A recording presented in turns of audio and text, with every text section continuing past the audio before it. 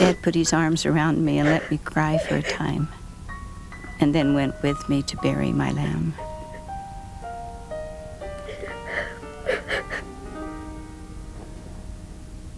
It wasn't until many years later that I fully realized the meaning of my father's words. I was pondering the scripture in Moses that says, "For behold, this is my work and my glory, to bring to pass the immortality and eternal life of man." That's all mankind. As I thought about the mission of the Savior, I remembered the Summer of the Lambs, and for a few brief moments, I thought I could sense how the Savior must feel with so many lambs to feed, so many souls to save. I knew in my heart he needed my help.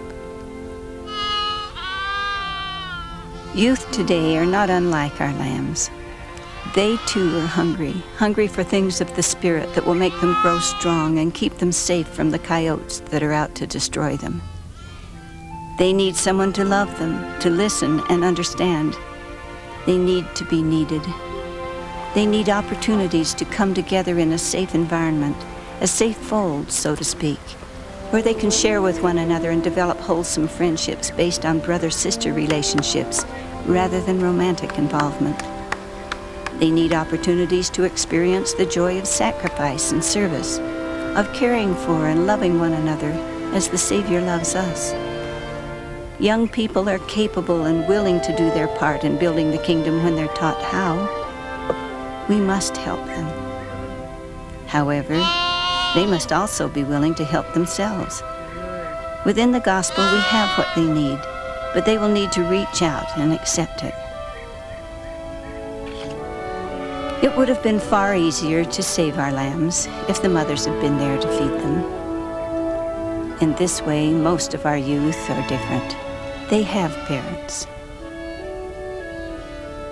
Teach them to turn to their parents. Tell them you have mothers and fathers who love you and can keep you safe from the coyotes. Listen to them. Let them help you grow. Young women are the mothers of tomorrow. Young men are the fathers. Together they're the parents, the teachers, the advisors who will help nurture and feed young lambs and lead them home. We must help our youth to prepare now for that sacred responsibility. Help them to be prayerful, to study the scriptures, develop their God-given talents, learn all they can about the world around them that's clean and good. Help them prepare to enter the temple of the Lord and be worthy to receive the ordinances and blessings by living, teaching, and sharing the gospel.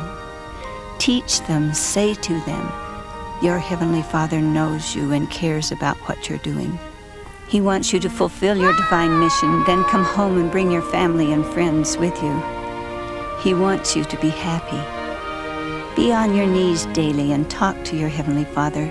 Share the happy times. Talk about what's hard for you. Like my Father, your Heavenly Father will understand. Parents, priesthood leaders, teachers, advisors, leaders of youth, be watchful shepherds. Band together in the strength of the Lord and lead out in righteousness. Reach out with loving arms and understanding hearts to those who are weak or wandering. Help bring them back to the fold where they can learn of the Good Shepherd and grow close to him. Please, choose carefully the paths you walk, for others will follow. That is the way with sheep. Of our little flock, we saved only 1/3.